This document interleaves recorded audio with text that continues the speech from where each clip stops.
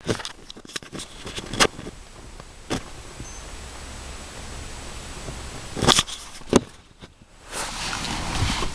everybody, this is your girl Cupcake Baby 19. Right now I'm in the car. I wanted to do this video earlier, but it was horrible. The snow was horrible. We had a really bad snowstorm on Sunday, and we were actually out of state, and we had to drive through the snowstorm on a Monday. Our car was snowed in, so we didn't get our car out until Tuesday or Wednesday, whatever. Anyway, I went to the doctor on Sunday, and they told me come back. They told me they were going to call me, and for some reason I think they called me on Sunday evening. I thought they said they were going to call me on Monday, but they called me on Sunday night, and I didn't get a message because I wasn't, stuck in the snow, in the storm. So on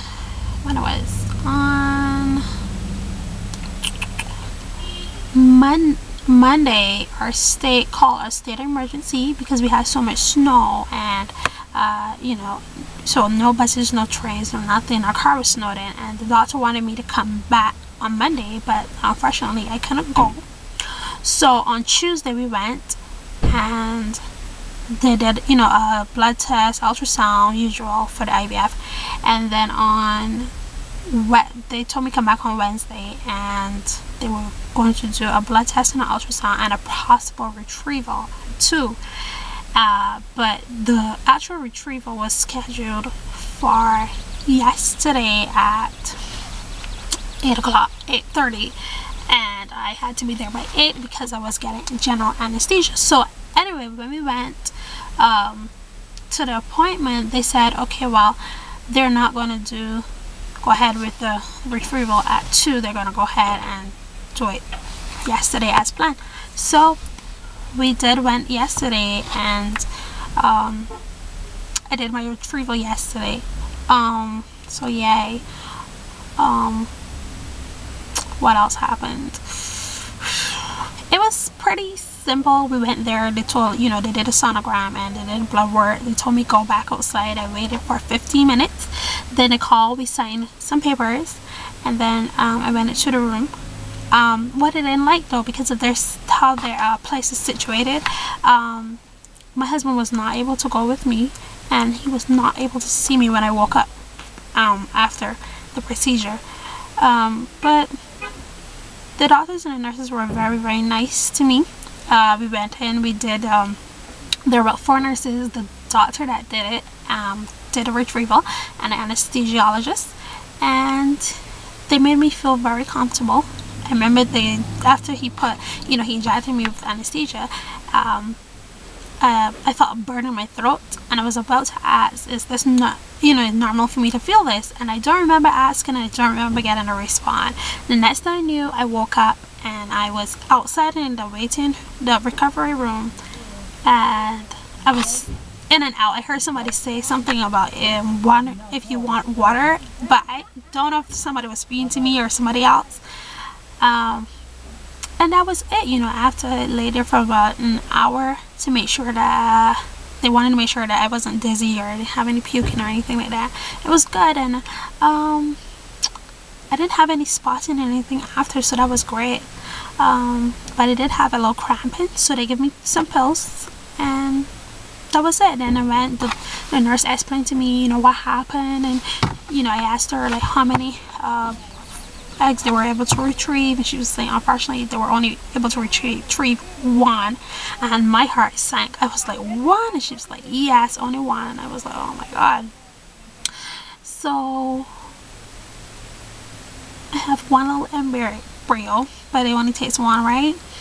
So they said, have to wait for calls today, and they will call me and let me know if the egg did survive and if it was fertilized. So I got my call today, and they said it was fertilized. Yay!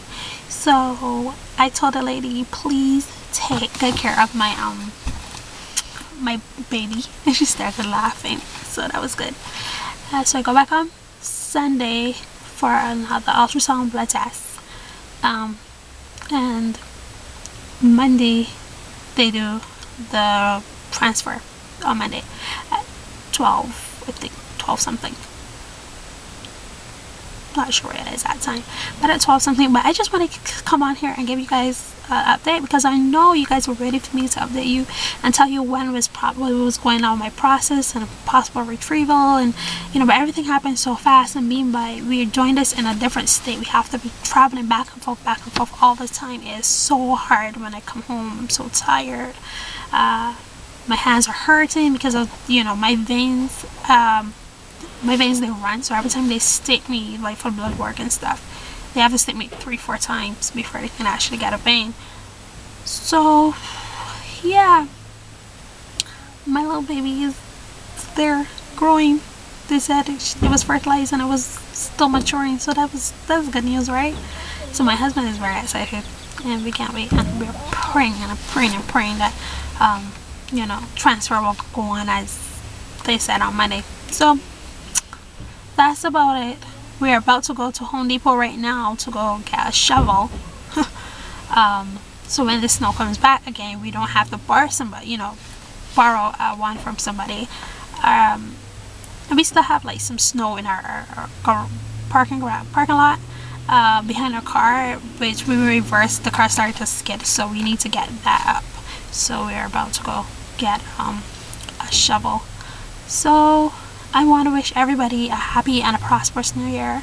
For everybody who had a BFP, congratulations. For those of you who are still waiting, I have my IVF buddy here on YouTube. She knows who she is. I don't know if she wanted me to mention her in this video, but she knows who she is. And as soon as I get my information, I come on and my fingers go to work. I just tell her everything. I want to say hi to Brandy, Miss Sexy Lover. Thank you for shouting me out in your video, and you know, check out the mini IVF, check it out.